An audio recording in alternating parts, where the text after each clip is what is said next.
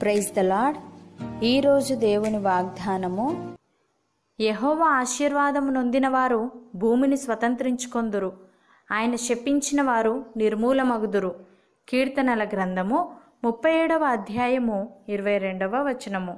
సహోదరి సహోదరులారా, ఆశీర్వాదమునకు వారసులవుటకు మీరు పిలువబడితిరి గనుక కీడుకు ప్రతి కీడైనను దూషణకు ప్రతి దూషణ అయినను చేయక దీవించుడి. జీవమును ప్రేమించి మంచి దినములు చూడగోరువాడు చెడ్డదాన్ని పలుకకుండా తన నాలుకను, కపటపు మాటలు చెప్పకుండా తన పెదవులను కాచుకొనవలెను. అతడు కీడు నుండి తొలగి మేలు చేయవలెను, సమాధానమును వెతికి దాన్ని వెంటాడవలెను.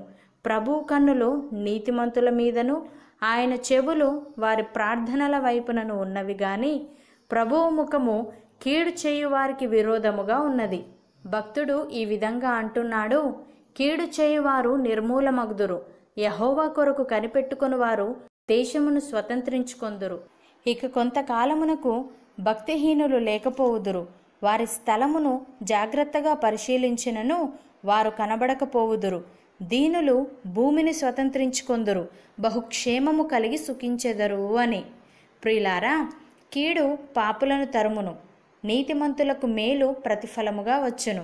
మంచివాడు తన పిల్లల పిల్లలను ఆస్తికర్తలనుగా చేయును, పాపాత్ముల ఆస్తి నీతిమంతులకు ఉంచబడును.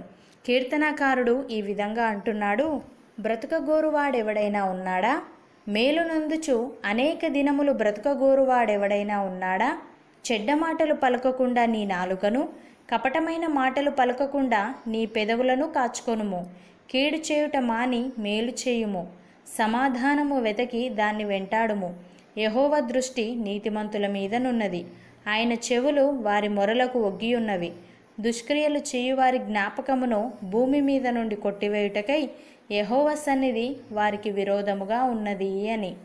సహోదరి సహోదరులారా, మీరు చేసిన కార్యమును మీరు పరిశుద్ధులకు ఉపచారము చేసి ఇంకను ఉపచారము చేయుచుండుట చేత తన నామమును బట్టి చూపిన ప్రేమను మరచుటకు దేవుడు అన్యాయస్తుడు కాడు. మనము మందులము కాక విశ్వాసము చేతను ఓర్పు చేతను వాగ్దానములను స్వతంత్రించుకుని వారిని పోలి నడుచుకొనున్నట్లుగా మనలో ప్రతివాడును మన నిరీక్షణ పరిపూర్ణమగు నిమిత్తము మనం ఇదివరకు కనుపరిచిన ఆసక్తిని తుదమట్టుకు కనపరచవలసిన వారమై ఉన్నాము. అవును అన్నవారు నాతో పాటు ప్రార్థనలో ఏకీభవించండి. పరిశుద్ధుడా, ప్రేమగల తండ్రి, ఆశీర్వాదమునకు వారసులగుటకు నీవు మమ్ములను పిలిచావు గనుక నీకు స్తోత్రములు. తండ్రి, మేము కీడుకు ప్రతి కీడైనను దూషణకు ప్రతి దూషణ అయినను చేయడానికి వీలు లేదు.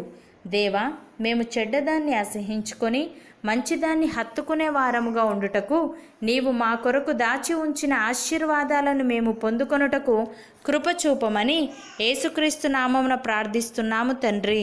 ఆమెన్.